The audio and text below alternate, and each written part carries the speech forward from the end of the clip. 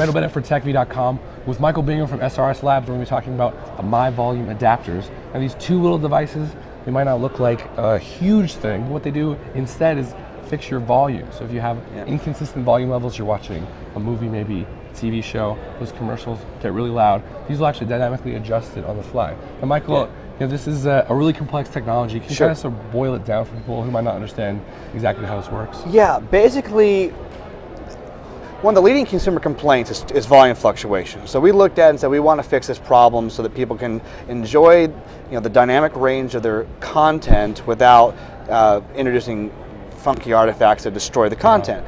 And so what it does is when your audio stream comes in, it monitors about 20 frequency bands, and then it figures out using an algorithm to determine, okay, what is good volume fluctuation was bad volume fluctuation, if that makes sense. Yeah, so to hook these up, it's pretty simple, right? Like you just plug in an HDMI, in this case, to the port over here with this HDMI in. On the other side, you plug the HDMI out, and you just plug that in your TV, and then it'll detect all of the signals and sort of correct for them. Yeah, it will, and because it uses what's called true volume, which is our technology, and it's looking for one thing, rate of change. So when you go to a commercial break, it automatically shoots straight up to the highest volume possible. So it automatically recognizes, okay, that's not good. This is bad. Yeah, this is bad. Where when you have an explosion, that kind of rolls up into its high frame, and so it intelligently recognizes that. Yeah, it definitely makes sense. And so with these two, the big difference, of course, between the two models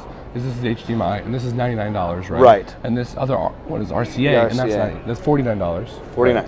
And so, but with these two also, you're able to, this is HDCP compliant, right? So if you have one of those, if you have a Blu-ray player and a different monitor or whatever, it'll end up working just fine with that. There won't be a problem whatsoever. It'll work just the way you expect it to.